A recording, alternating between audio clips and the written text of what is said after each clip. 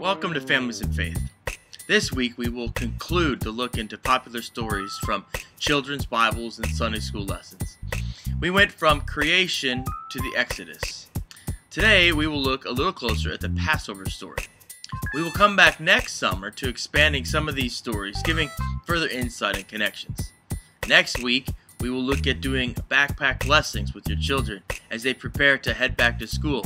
And then we will spend a few weeks looking at biblical eras and what stories connect to those time periods, from the Judges and Kings to the time between the Old Testament and the New Testament. On to the Passover is found in Exodus chapter 12.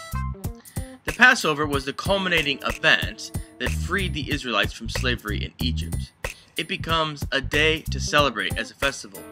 It was during this celebration that Jesus had his Last Supper with his disciples and institutes Holy Communion. So we look at the story of the Passover through the understanding that this leads to a lasting festival where Jesus would institute Holy Communion and place himself in the story.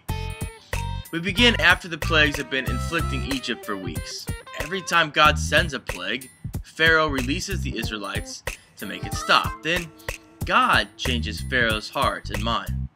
It seems at first glance that God is working against himself, but looking at it through the New Testament lens, we see that God was leading up to the Passover event.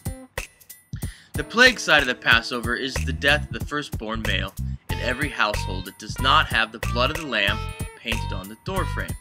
But it's the meal and the Passover lamb that become significant. It starts by telling the Israelites to select a lamb and then bring it into their homes for a few days. For people who own flocks, this is significant. The livestock live outside and are used for food and sacrifice. They are not pets. What do you think happened during those 4 days of living together with the sheep? Perhaps they became like family pets, making the sacrifice a little more significant. Then, on the night of the Passover, families were to have a special meal, eaten in haste. In our culture, this is commonplace. We eat too many meals in haste. In fact, there's a whole market of meals eaten in haste. We call it fast food. Bread made without yeast was part of this haste. It's much faster to make bread without waiting for it to rise. The blood from the Passover lamb was to be painted on the door frames of your house. This would tell the angel of the Lord to pass over your house. It was this Passover lamb that would not only save the life of the firstborn male, but also save the entire community of Israel from slavery. Jesus is often referred to as the Lamb of God. It is his blood that saves us from death and frees us from the slavery of sin.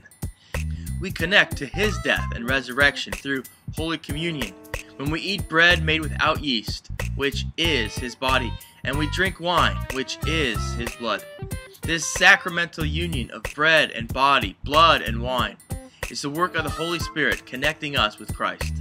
The Passover is a great example of how the stories from the Old Testament connect with the New Testament and connect with our lives today.